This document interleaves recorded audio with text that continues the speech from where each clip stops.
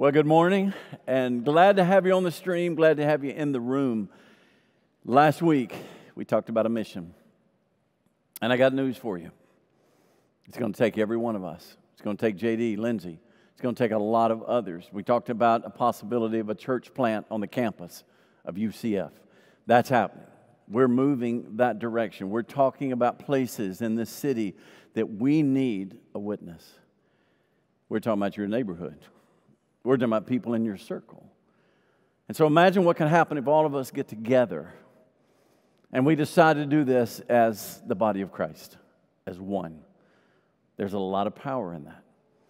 So this is the third of the series, We Are. And today, we're talking about how will we accomplish the mission?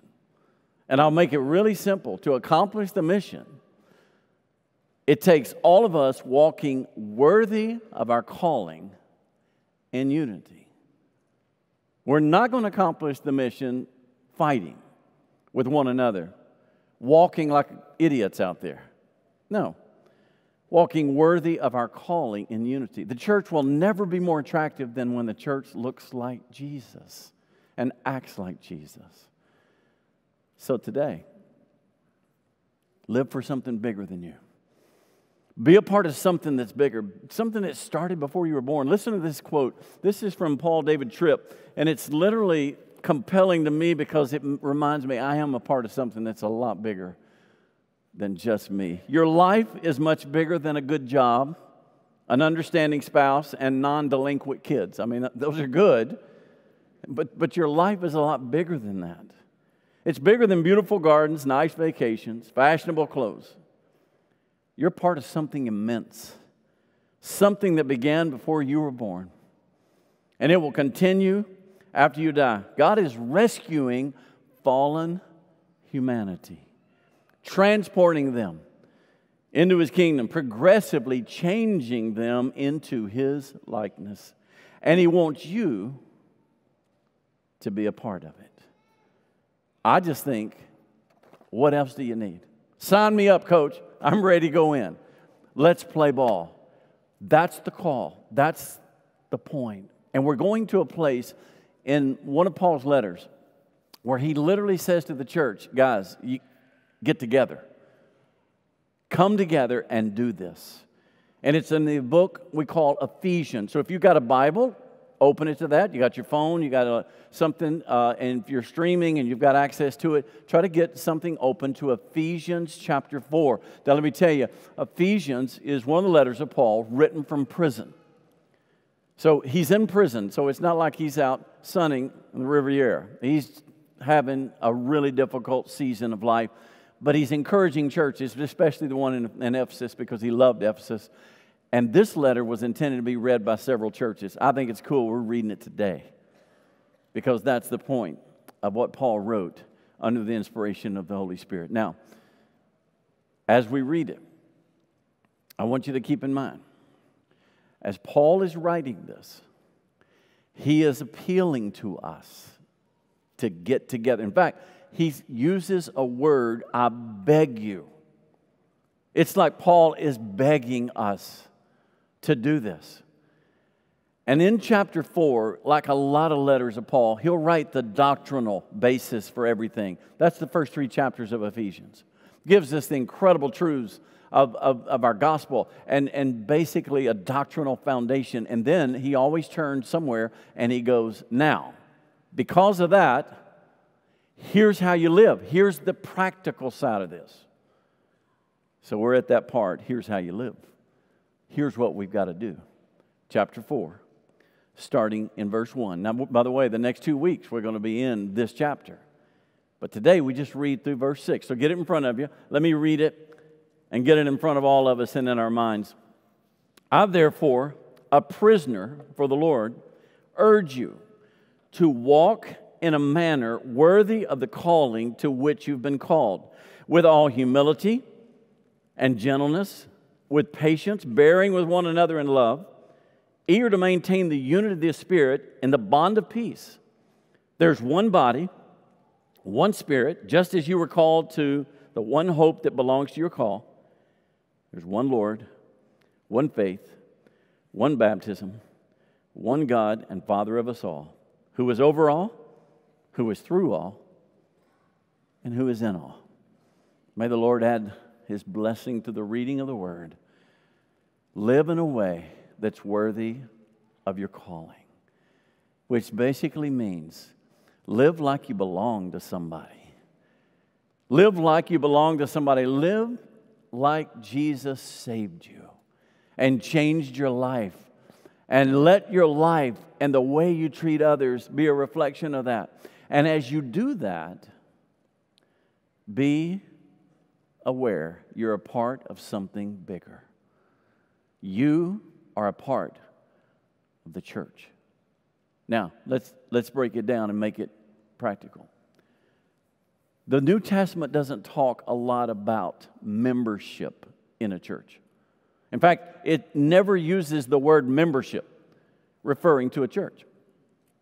And so I remember as a kid growing up in a church where I would hear a message like today, and there would be a call to come and join and be a part. And I just asked my dad one day, I said, Dad, so why do you have to join?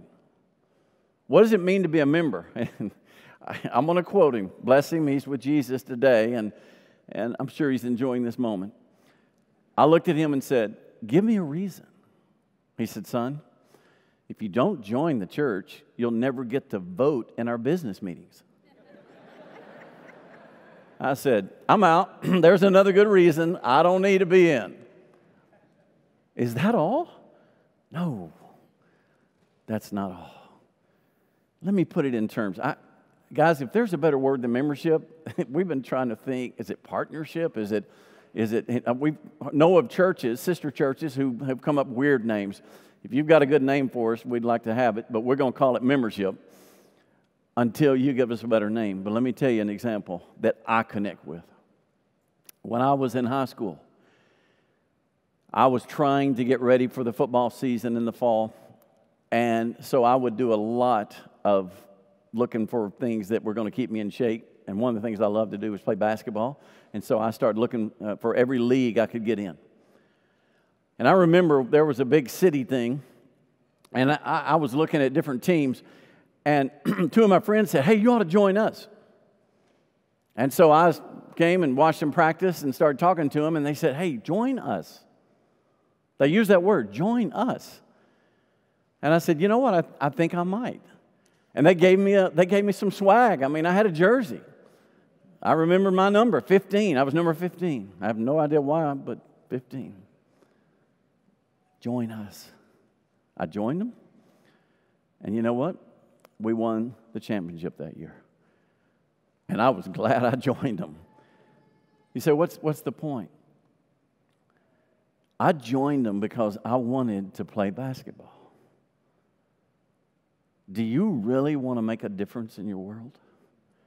Do you really want to partner with God in what He's already called us to? Well, then join the body of Christ. And the local church is that local manifestation of it. So I think what Paul is going to describe for us, he's describing to the body of Christ that exists like in this particular body. There's some great churches all over. And yes, there is the body of Christ that is what we call the universal or invisible.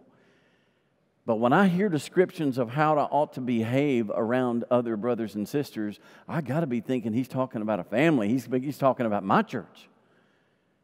And so I'm going to go ahead and warn you. There will be a call for you to join this team.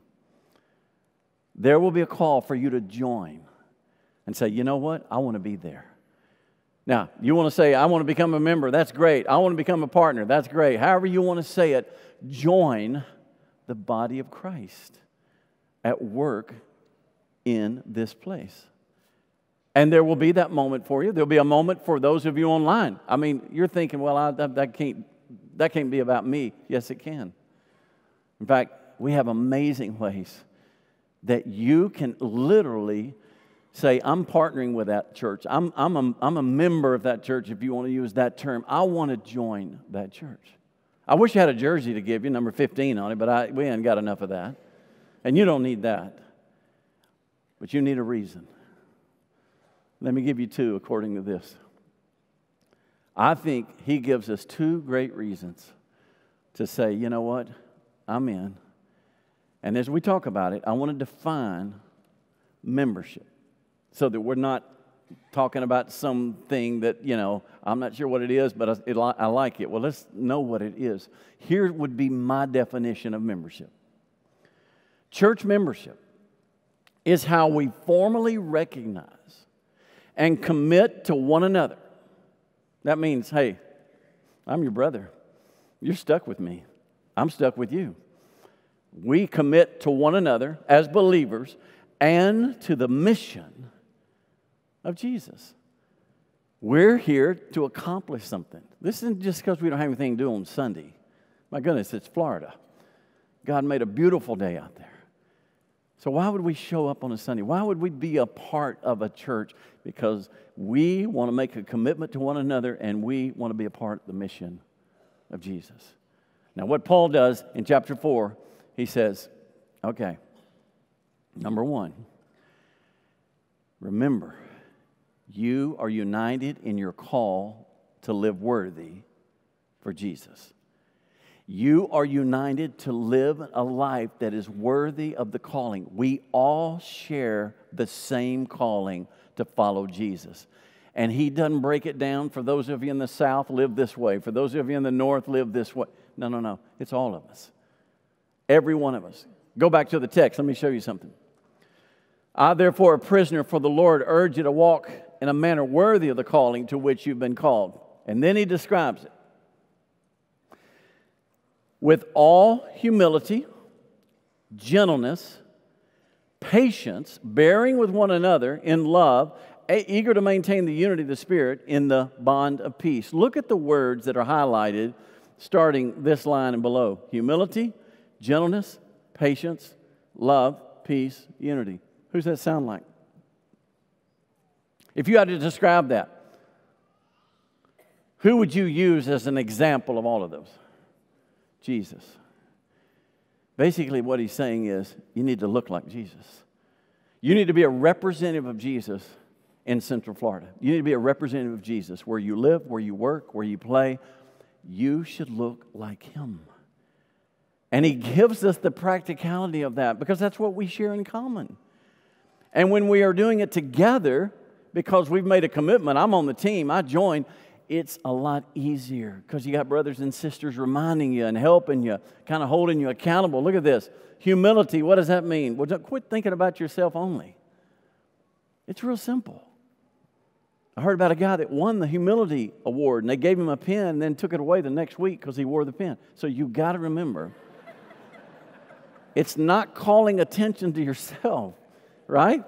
The next one, gentleness. What is that? Just be kind. Be nice. That's not a hard one. It's literally under control. It's a beautiful word that means to be under control. And that's one I need to hear, especially driving around here. Patience. Patience. That's why God brought us to this city, so he could teach us patience. And then, this is one of my favorites. Bearing with one another in love. Now, we know the word love, but look what he says. Bearing with one another. What does that mean?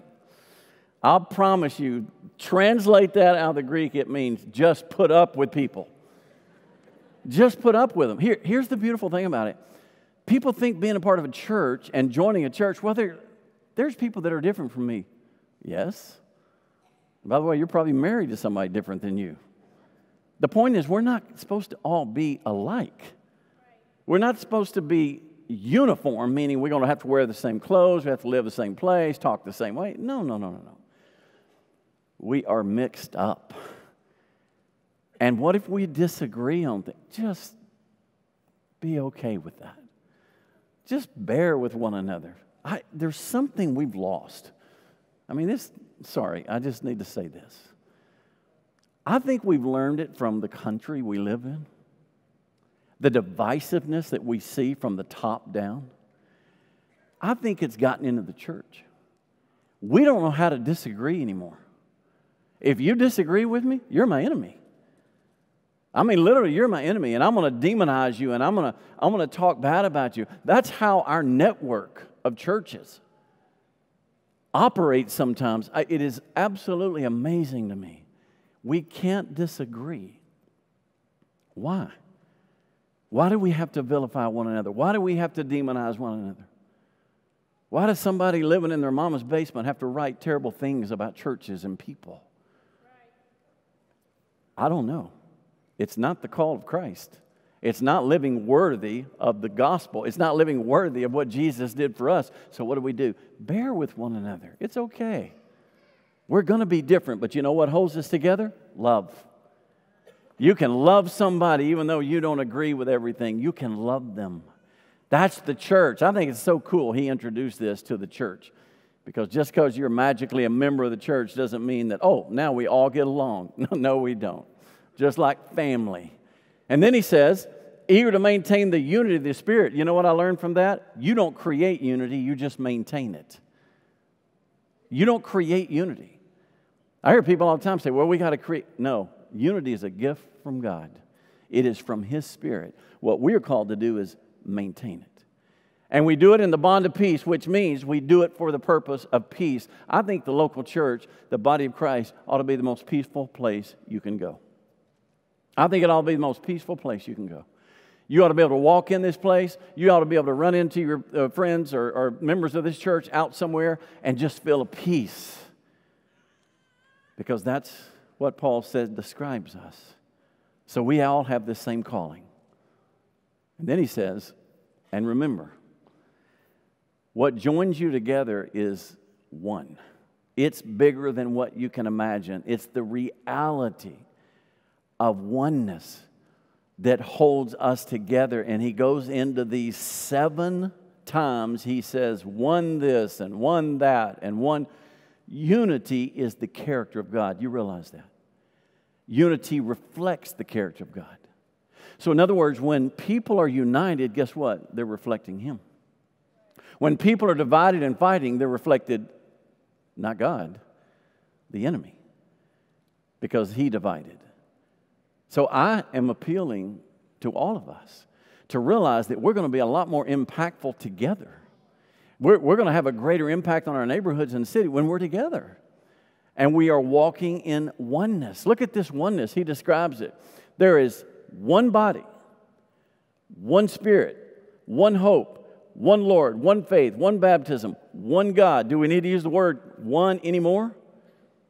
So what's the idea? 7 times he appeals to the fact that we are a part of something that is one.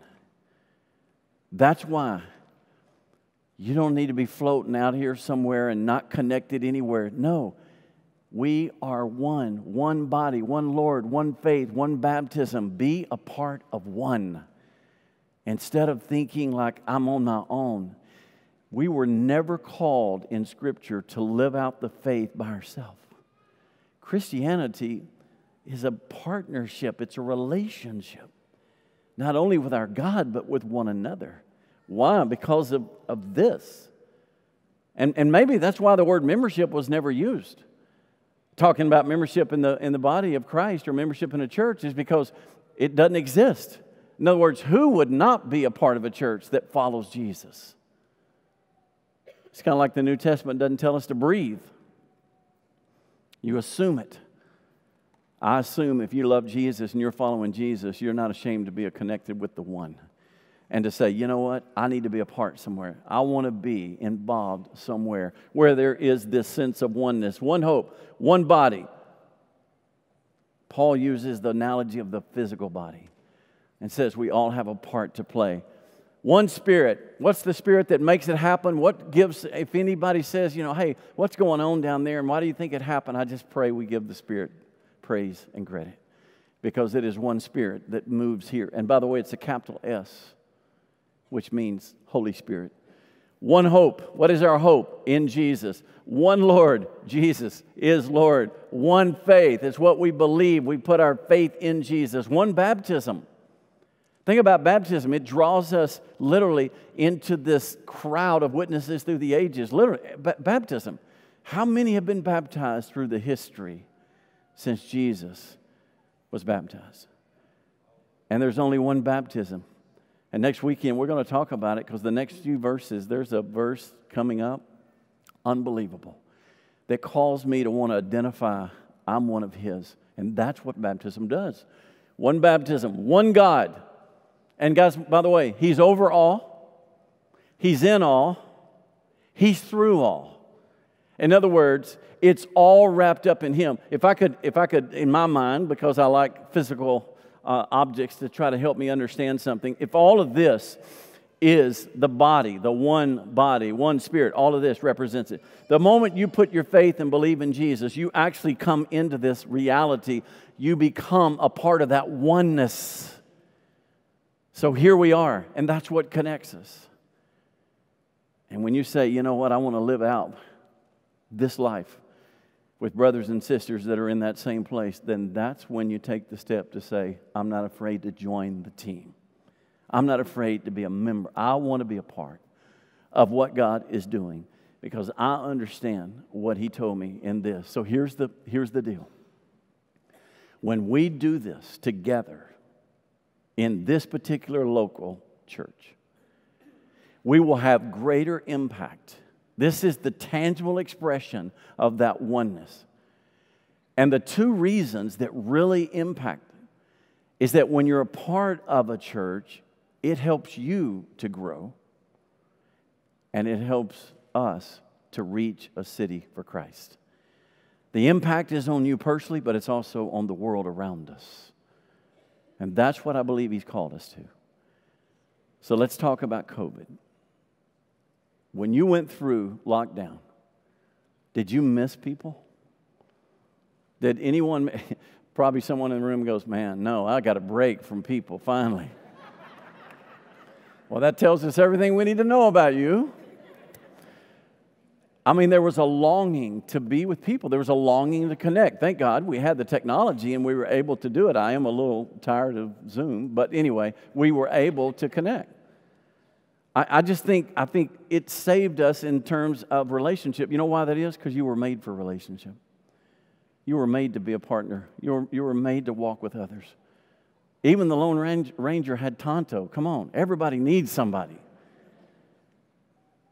And so what I'm thinking is that living in a post-COVID world, a lot of people woke up to the fact that, man, we need to get connected somewhere. We need to get connected. We need to find a place that we can be a part of. I'll recommend one. I want you to be here. And I want you to be willing to say, I'll take that step. I'll join this team. Let me tell you something that happened to me, and this may sound weird to you. I hope it's not creepy, but it happened. So a lot of you know I had that brain surgery end of 2020. I had it while I was awake. And one of the things that I had to do is talk. And I've told you about that. And so in order to make sure that I was making sense out of what I was saying, there was a speech therapist who sat to my right. Now, I couldn't see anybody in the room. My head was locked in. They call it a halo. I mean, I had bolts and screws going in because I couldn't move. He's cutting my skull, and he's going into my brain. So you don't want to be going, hey, what? I'm sorry, what'd you say? Because that's not going to go well for you. So I couldn't do anything with my head. I'm just looking straight ahead. It was 4 hours. And I just got this sense I'm all alone. I mean, I knew they were working back here. And I did something that I just did it. I couldn't see them, but I knew they were right here to my right. I don't know if it was a man or a woman. I think they switched out because 4 hours is a long time to sit. I said, can I hold your hand? And that speech therapist said, absolutely, you can hold my hand. And I have a picture. I'm not going to show you because Danny will pass out. I'd love for you to see this picture because it shows me holding their hand. And the moment I held their hand, I felt connected. I felt like, oh, I'm not alone. There's somebody right here. I just want you to feel connected. No, I'm not going to say I want to hold your hand. That's a Beatles song, okay? I want you to feel like you're not the only one who's living out what He called us to live. We're doing this together. And I want you today to say, I'm in. Now, you may have already joined. I mean, online, you may already be connected. TV 45, you may be already connected somewhere, and that's great. But I want you to think about it. Is this the place? Is this the time? Because it helps you to grow in the grace and likeness of Jesus, and it helps us together to reach this city for Christ. And if you'd like to be a part of that team, like my team looked at me and said, David, we want you to join us. I did. I want you to join us. So if you're online, in just a moment, Corey and I are going to say a few things that will help you to know how you do that, because there's a way. And we want you to know that way. TV 45, you will send the word connect to 40777. Just text that word. And that way we'll have it, and we'll be able to make sure that we get the connection and you become a part. You become a member of First Orlando. For those of you in the room, I'm going to walk down here, and I'm going to ask you to come. And I want you to know what's coming. I don't want you to come and not know what's going to happen. Number one, it won't take more than 15 minutes. Number two, I want you to bring purses or stuff that you have, and just bring it with you. If you forget it, you'll see it on eBay, so you can get it later. But just bring your stuff, okay? Because here's what we're going to do. This is just me. I'm sorry. I'd like to be able to shake your hand. I'd like to be able to look you in the eye and go, thank you. Welcome to First Orlando. I know I can't do that with everybody, but I can do that with some of you. So I'm going to be down here. You're going to go on either side. There's a hallway right back there. There's a room directly behind us. It used to be the choir room. It's called backstage. Now, you got people ready. May have a little swag for you. You never know. And we want to just say thank you for being a part of here. And we're going to ask you a question. Number one, do you know Jesus? I don't care how long you hit the ball and run all the way to third base or home. If you miss first base, you're out. What's first base? Knowing Jesus as your Savior and Lord. He's what changes everything. Second thing, have you been baptized? We want you to know that, because we'll help you do that. And then third, are you willing to align with the faith, the doctrinal beliefs, and they're stated and on our website? Or do you align with what we believe, and do you align with the mission that God has called us to? And you say yes. Here's a little card that helps you express it. And guys, welcome to a great family. Let's be one. One Lord, one faith, one baptism. And for goodness sake, as an expression of it, let us be one. I want to take you back to that quote. Paul David Tripp. God is rescuing fallen humanity, transporting them into His kingdom, progressively changing them into His likeness. And then you say the yellow part with me. And He wants you to be a part of it. We want you to be a part of it. Let's bow together. Father, I pray that as we begin to sing, God, you will draw to yourself and to this church those that you have put in their heart to do so, those that you've purposed. Because, Lord, we have a mission. It's going to take a lot of us. And I just pray together we can become more like you every day. In Jesus' name, amen. Let's stand together as we begin to sing. Come on, come down, take you less than 15 minutes. You're so good, God, you're so good, God, you're so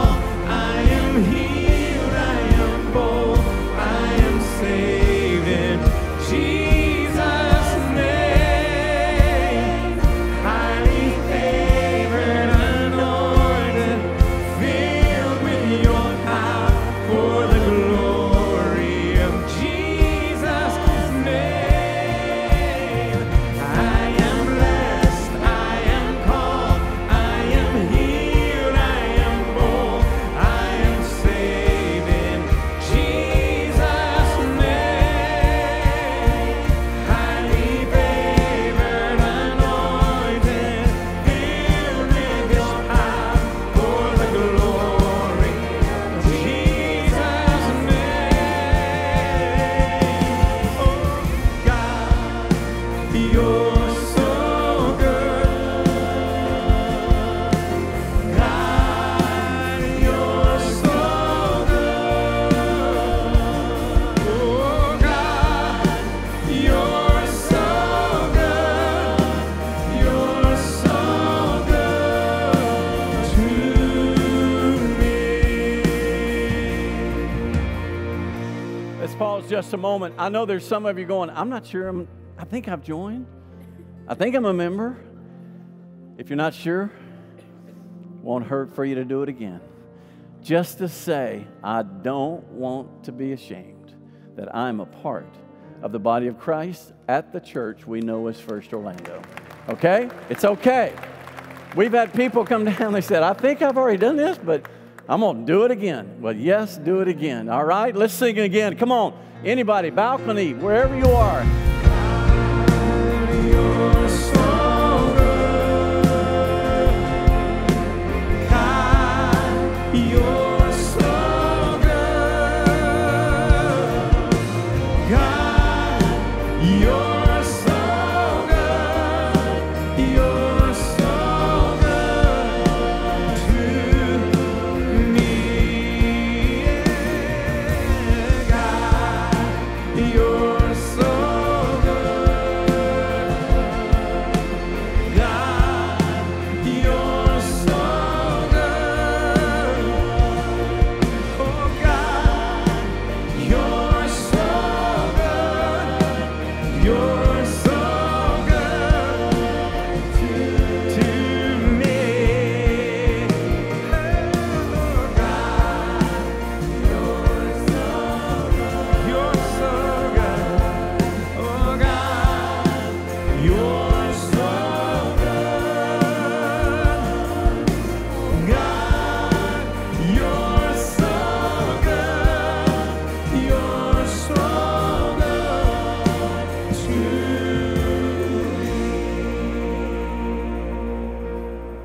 Hey, would you guys give a hand just to encourage all those that came? What a beautiful moment. I don't know how you could ever capture. Hey, guys, give them a hand. Come on, we got more that are walking down. God bless you. Thank you. So good to see you right back down. Did you just go that way so you could come back down, huh? I like it. I'm so proud of every one of these that came and said, I just want to be a part. You know, it's kind of weird that we're living in a day where people don't want to commit to anything. You know, it's just real hard to get somebody to commit. I don't blame you. I'm as bad as anyone. But when I read the New Testament, when I read what I've read this morning, even with you, I'm like, Coach, put me in. I'm ready to play. And who knows? Like I experienced when I was in high school, we won the city championship. I don't know what there is to win other than people to Jesus, and that's enough for me. That would be awesome to see this church have that kind of impact. So thank you. And remember, we have a mission. And it's going to take all of us. And we need each other to become more like Him. So as we go, we're one. God bless you. Have a wonderful Lord's Day. God, you're